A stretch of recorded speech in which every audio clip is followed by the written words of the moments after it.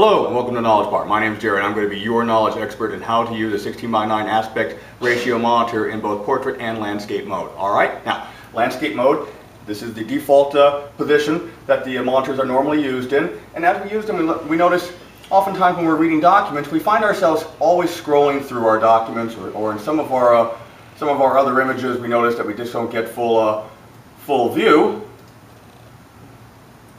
What if we can go ahead and change the orientation of the monitor? Alright, just like say a tablet, an iPad, alright? Well, you can. Windows 7 makes it easy. What we can do here is that we can go ahead and change what's called the screen resolution. Now here I have two different monitors, both of them in landscape mode. And if I want to go ahead and take the monitor I'm on right now, I can change that into portrait mode.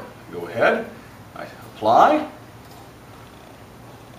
and it changes it over. I go ahead, now on this particular monitor I've got it mounted on a stand that supports easy flip over, and I say okay, yes, please keep these changes.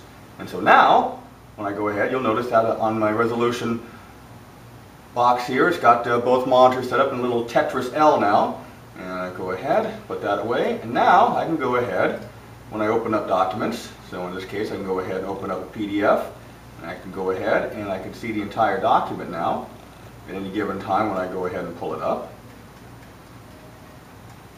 Or I can go ahead, if I want to use Microsoft Word, and again I can open this up and I can see full documents here. And it's really a lot of fun to look at big pictures in the aspect ratio we were looking for. Alright, thanks for watching.